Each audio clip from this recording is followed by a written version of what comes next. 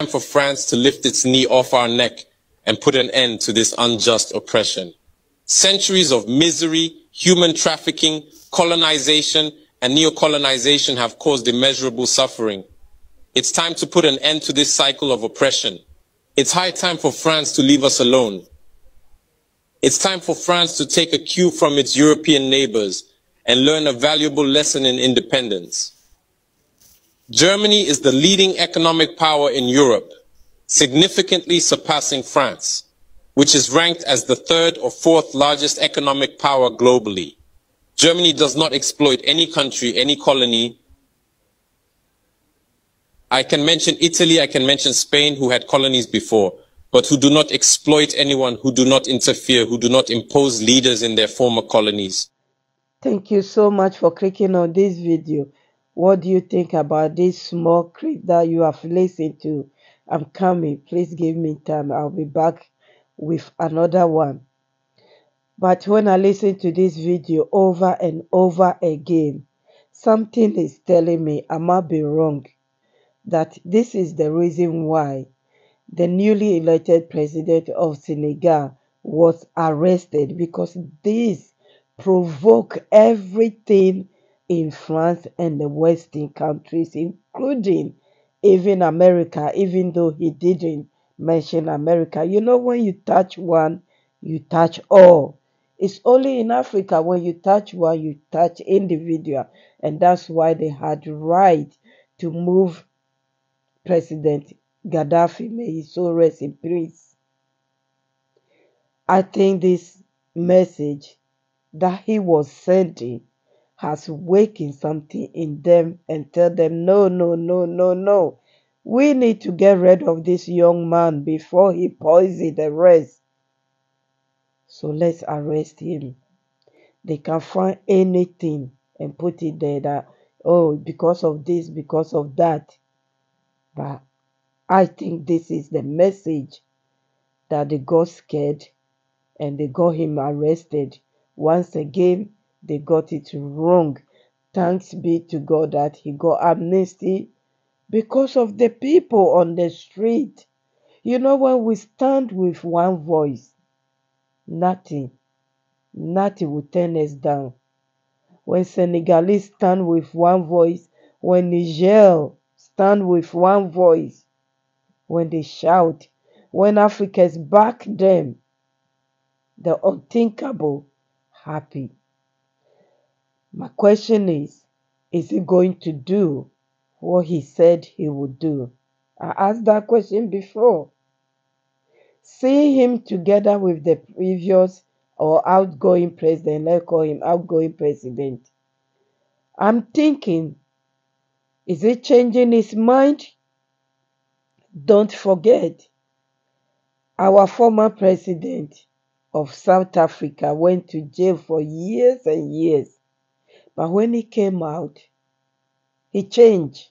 Yes, I was talking about President Nelson Mandela. May his soul rest in peace. When he came out from jail, his attitude changed. So let's listen more about this young man, what he said he would do, and we'll be following him closely. Thank you for your time. Leaders in their former colonies. On what grounds does France believe it can continue to impose leaders on us and make choices on our behalf? This must come to an end. And the emerging Africa, the African youth, the African elites, and the African diaspora all stand united in saying no, it cannot continue any longer. France's hypocrisy is evident and pervasive in daily life. Let's examine the cases of Mali and Chad as prime examples of this hypocrisy. In Chad, where the constitutional process has been interrupted, France applauded and its president visited to officially consecrate the new king's coronation ceremony. In Mali, where it is not the constitutional process that has been interrupted, but the transition process, France has condemned and even packed up its things to say that it is leaving Mali. That's hypocrisy. It's the double standard. It is the double language. Yes, they are always there for their interests, as we all know. You know, Mali, they will not get anything from there. The reason why Niger, they take Niger seriously, is the gas. The pipeline that will connect the gas for them. That was why they were busy. They wanted to attack Niger, the double standard that he's talking about. Their interest is always 99.9%, but they will come and tell our leaders and lie to them that we are here to help you. Well, they are helping themselves. I'm glad that the youth are waking up. Seriously, I can't believe I'm saying this now, but thank God and thanks to the internet, they are awakening. It's like wildfire. So now they are stopping us from spreading the news. If you notice, they are stopping a lot of people. So please, when you come across any news that you think is important, share it. It will wake other people up. 1, 2, 10 people, it doesn't matter. We need to wake up. Please, let's listen to it more. Thank you for your time. Yves Le Drian, regarding the situation in Ivory Coast and France's decision to allow a third term, he provided a clear explanation. He stated that while he accepted the third term for Ouattara, he refuses it for Belarus. He emphasized that France has condemned the situation in Belarus and has actively encouraged the European Union to do the same. Le Drian explains that in Belarus, millions protested, unlike Ivory Coast, where there were no mass demonstrations on the streets. This is how France deals with African issues. Personally, we expect absolutely nothing from France. We desire her to cease meddling in our matters so that the people of Senegal can exercise their freedom of choice rather than being influenced by France's selection of a candidate using the tactics we are aware of.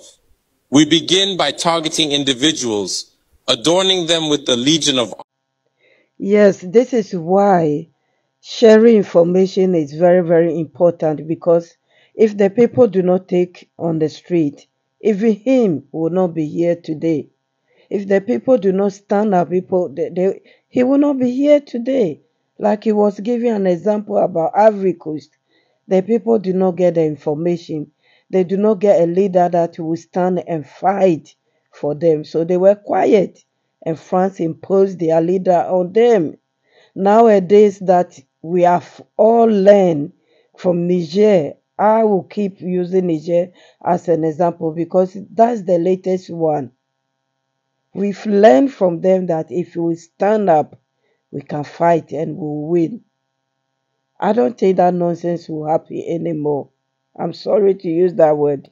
It won't happen anymore. And they are stopping us for gathering, for spreading the information, for telling people how it is. Sometimes when you use, they will ban you from some of these platforms. So we have to be careful how we use certain words. Sometimes they said you are, spreading lies. Sometimes they say you are spreading hate. Sometimes they said you are encouraging, the C word. But it's not that. People need to know what is going on. Because now we have way and means to spread the news. So they have to know. Please let's listen to our president more. I'll be back. Thank you. Strongly urge France to listen to the voices that speak to it about our plan for a more collaborative, fairer, and sustainable partnership between Africa and France. It is crucial that we work together towards a future that is equitable, just, and environmentally conscious. If she listens, I believe we'll have beautiful days ahead in our collaboration together. If he doesn't know how to cut it, thinking he can continue to function like in the time of our grandfathers, this African youth no longer accepts it. France must make preparations for a definitive break and completely withdraw from Africa. Africa belongs to Africans, not France. She belongs to no one else, neither China, nor the United States, nor anyone else. Yes, those are very, very, very strong words. Not only to France, China, US, and the rest. Africa belongs to Africa. What do you think about this message? I think this is the reason why he got arrested, because they don't want to know the truth. The truth hurts. Sorry. The truth hurts a lot. They don't want to know. This guy included the three amigos, my friends. I don't know what Africa will be. Julius Malema added to it. It will be, I can't wait. I can't wait. 2024. There's something in the air that I feel it will favor Africa. Anyway, thank you so much for your time. Those who have been sharing my videos, thank you so much. I've seen that WhatsApp is sharing more. God bless you all. My new subscribers, thank you. And my returning subscribers, even those who are passing by, clicking on it, please, when you click, stay with me. Thank you so much. Like the video. That's the only way YouTube will, recommend it to others to hear about this channel. Thank you. God bless you. I appreciate your comments as well.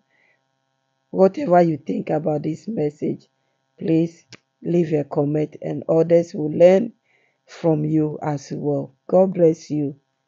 Have a lovely day. Bye-bye.